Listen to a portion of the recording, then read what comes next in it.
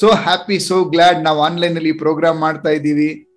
It's a super impactful program. ಕರ್ನಾಟಕದ ನೂರಾರು ಉದ್ಯಮಿಗಳು ಈ ಪ್ರೋಗ್ರಾಮ್ ನ ಲೈವ್ ನೋಡ್ತಾ ಇದ್ದೀರಾ. And again litre this recorded will be watched for years together.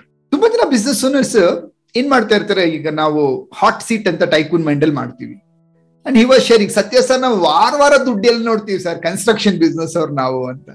I told any business, I am from A direct marketing business, I am from ATM business. Type in the chat box ATM anta. ATM full form ಏನು? What is the ATM full form? Anytime money.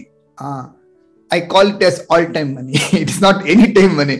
It's all time money business. All time. ನಾನು door to door marketing ಅಲ್ಲಿ 24 hour ದುಡ್ಡು ನೋಡ್ತಾ ಇದ್ದೆ. Not 1 or 2 people. 24 hour. ಅಂತವನ ಹತ್ರ ಈ construction business ಅವರು, sir ನಮ್ಗೆ ತಿಂಗ್ಳಿಗೆ ಒಂದ್ಸತಿ ಬಿಲ್ ಆಗುತ್ತೆ, 6 ತಿಂಗ್ಳಿಗೆ ಬಿಲ್ ಆಗುತ್ತೆ, ವರ್ಷಕ್ಕೆ ಬಿಲ್ ಆಗುತ್ತೆ, ಬಿಡ್ತೀನ ನಾನು ಅವ್ರಿಗೆ.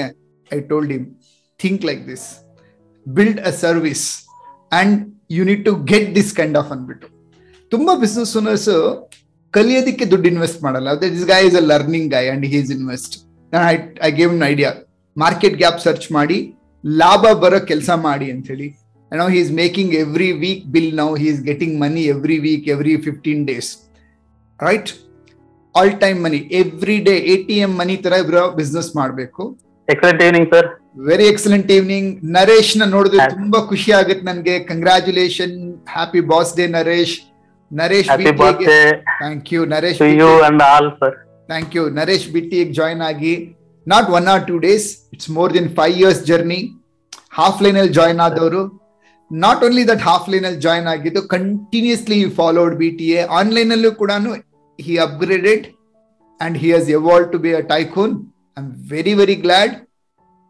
Naresh Babu continuously achieving this Karodpati award. Last year, he got the award as, you know what? Boss of the Year award na Bhagidar Ragidru last year. So type in the chat box, Boss of the Year 2021. Last year he got this because so many people he created a job last year. All right. So let's listen to you. Congratulations. This year also he has crossed additional turnovers. Over to you, Naresh. Thank you, sir. Thank you, sir. Thank you so much. ನಾನು ಸಾಧನೆ ಮಾಡಿರೋದು ಏನು ಇಲ್ಲ sir, ಇನ್ನು just 1% ಅಲ್ಲಿ ಇದ್ದೀನಿ. ಏನ್ ಸಾಧನೆ ಮಾಡಿದೀನಿ ಅನ್ನೋದ್ರ ಬಗ್ಗೆ ಇನ್ನೂ ಅಷ್ಟು ಸಂತುಷ್ಟವಾಗಿಲ್ಲ.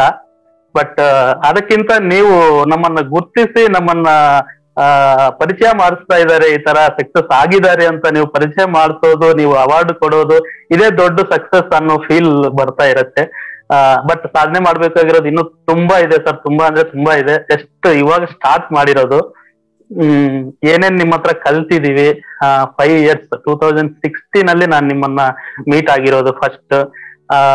ಅವತ್ತಿಂದ ಲವ್ ಅಟ್ ಫಸ್ಟ್ ಸೈಟ್ ಅಂತಾರಲ್ವಾ, ಆ ತರ ನೀವಂದ್ರೆ ಇಷ್ಟ ಆಗಿ ನಿಮ್ ಹಿಂದೆ ಬಿದ್ದು ನಿಮ್ ಮನೆಗ್ ಬಂದು ನಿಮ್ ಮನೆ ಫಂಕ್ಷನ್ ಅಲ್ಲಿ ನಾನು ದೋಸೆ ಹಾಕಿ ನಿಮ್ ಕಣ್ಣಿಗೆ ಬೀಳ್ಬೇಕು ಅಂತ. ಯಾಕಂದ್ರೆ ನಿಮ್ ತರ ಗುರುಗಳು ಒಬ್ಬರು ನನಗ್ ಬೇಕು ಅಂತ ಒಂದು ಸ್ಟ್ರಾಂಗ್ ಫೀಲಿಂಗ್ ಅಲ್ಲಿ ಇರೋ ಟೈಮ್ ಅಲ್ಲಿ ನೀವು ನನಗ್ ಸಿಕ್ಕಿದೀರಾ. ಅಂತ ಟೈಮಲ್ಲಿ ನಾವು ನಿಮ್ ಜೊತೆಲಿ ಇರ್ಬೇಕು ಅಂತ ನಿಮ್ ಜೊತೆಲ್ಲೇ ಇದ್ದು ನೀವ್ ಹೇಳ್ತಾ ಇರೋದನ್ನ ಕಲ್ತು ಸೊ ಒಂದ್ ಸ್ವಲ್ಪ ಸ್ಟೇಜಿಗೆ ಬಂದಿದೀವಿ. ಇನ್ನು ತುಂಬಾ ಸ್ಟೆಪ್ಸ್ ಇದಾವೆ ಹತ್ಬೇಕಾಗಿರೋವು.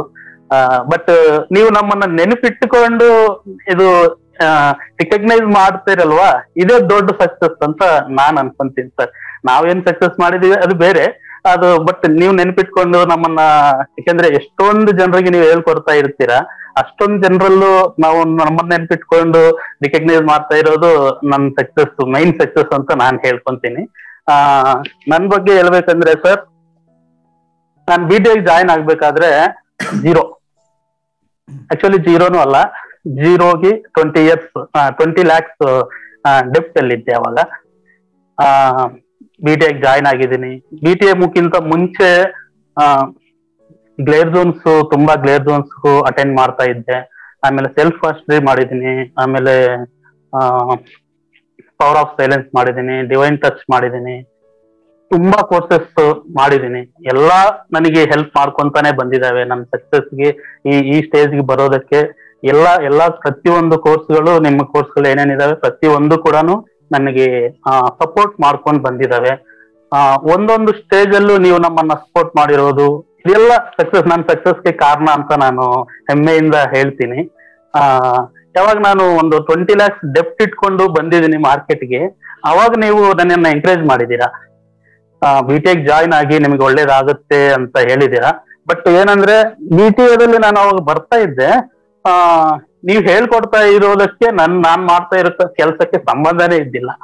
ಯಾಕಂದ್ರೆ ನಾನು ಅವಾಗ ಒಂದು ಚಿಕ್ಕ ಕೆಲಸ ಮಾಡ್ತಾ ಇದ್ದೆ, ಬಟ್ ನೀವ್ ಹೇಳ್ತಾ ಇದ್ದಿದ್ದು ತುಂಬಾ ಹೈ ಲೆವೆಲ್ ಪ್ರೋಗ್ರಾಮ್ಸ್ ಇದ್ವು. ತುಂಬಾ ಇಂಪ್ಲಿಮೆಂಟ್ ಮಾಡೋದಕ್ಕೆ ನನ್ನ ಹತ್ರ ಆ ಸಿಸ್ಟಮೇ ಇಲ್ಲ ಅಂದ್ರೆ ನಾನು ಇಂಪ್ಲಿಮೆಂಟ್ ಹೇಗ್ ಮಾಡೋದು, ಆ ಸಿಚುವೇಶನ್ ಅಲ್ಲಿ ಇತ್ತು.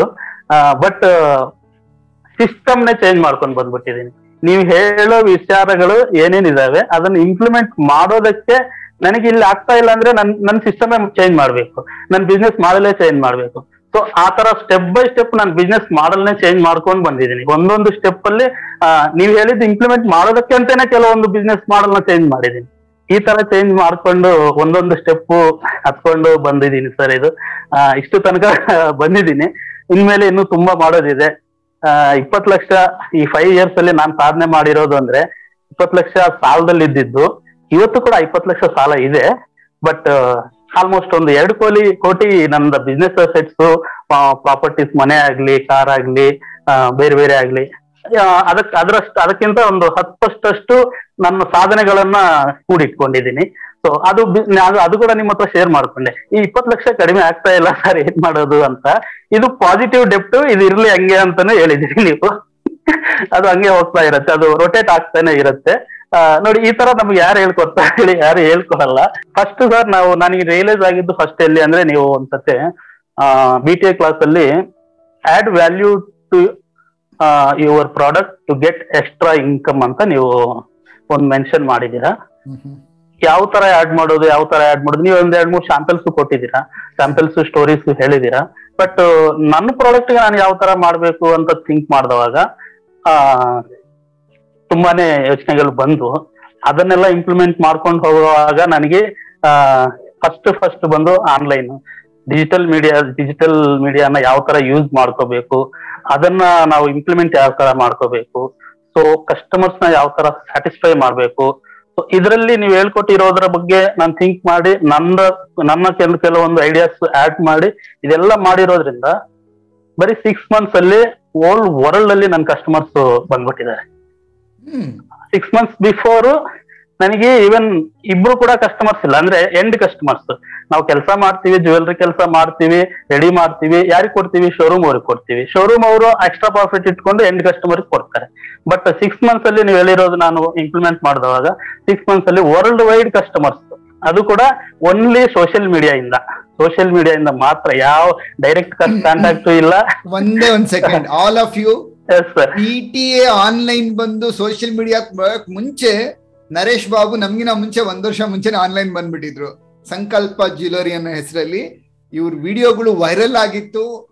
And he has taken to the business to next level in 2018 itself.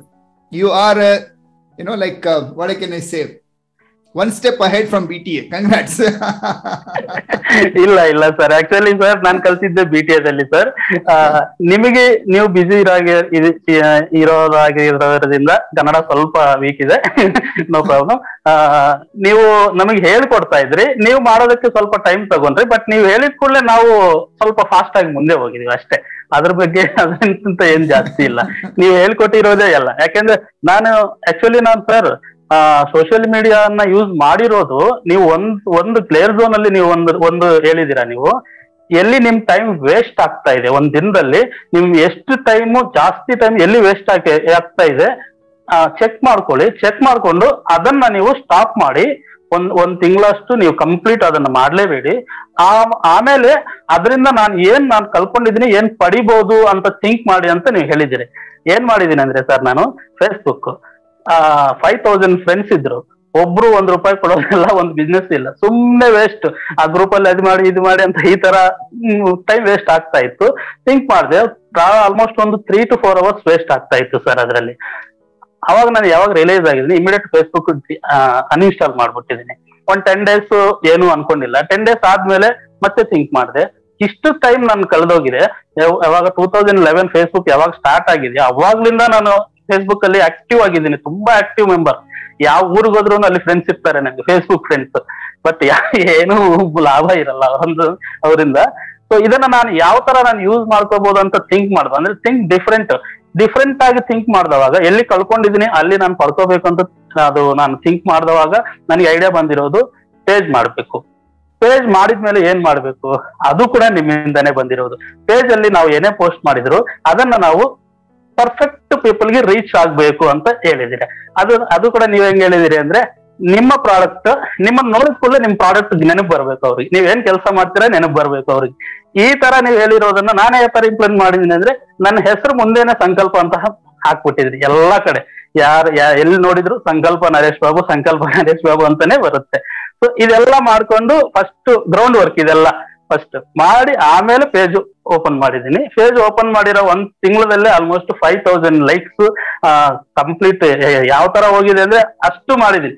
ಎಲ್ಲಿ ಶೋ ಮಾಡ್ಬೇಕು ನಮ್ ಪ್ರಾಡಕ್ಟ್, ಯಾರಿಗೆ ಶೋ ಮಾಡ್ಬೇಕು, ಯಾರು ಇದಾರೆ ನಮ್ ಪ್ರಾಡಕ್ಟ್ ನೋಡೋರು ಯಾರು, ಇದೆಲ್ಲ ರಿಸರ್ಚ್ ಮಾಡಿ ಅವ್ರಿಗೆ ಮಾತ್ರ ಶೋ ಮಾಡೋ ತರ ಗ್ರೂಪ್ ಅಲ್ಲಿ ಶೇರ್ ಮಾಡಿ, ಇದೆಲ್ಲ ಟೆಕ್ನಿಕ್ಸ್ ನೀವ್ ಹೇಳ್ಕೊಟ್ಟಿರೋದೇ ಇದೆಲ್ಲ. ನಾನಂತೂ ಎಲ್ಲೂ ಹೋಗಿ ಇದು ಕಲ್ತಿರೋದಲ್ಲ. ನೀವ್ ಹೇಳಿರೋದು ಯೂನಿವರ್ಸಲ್ ಆಗಿ ಹೇಳ್ತೀರಾ, ಬಟ್ ನಾವು ನಮ್ಗೆ ಯಾವ ತರ ಬೇಕು ನಾವು ಆ ತರ ಅಳವಡಿಸ್ಕೊಂಡಿರ್ತೀವಿ. ಸೊ ಸೋಷಿಯಲ್ ಮೀಡಿಯಾಗ ಹೋಗಿರೋದು ನಿಮ್ಮಿಂದ ಮಾತ್ರನೇ, ಇದು ನಾನು ಹೇಳಕ್ ಇಷ್ಟಪಡ್ತೀನಿ ಸರ್. ಸೊ ಇಷ್ಟೆಲ್ಲ ನಾವು ಮಾಡಿದ್ಮೇಲೆ ಒಂದು ಲೆವೆಲ್ಗೆ ಬಂದಿದೀವಿ.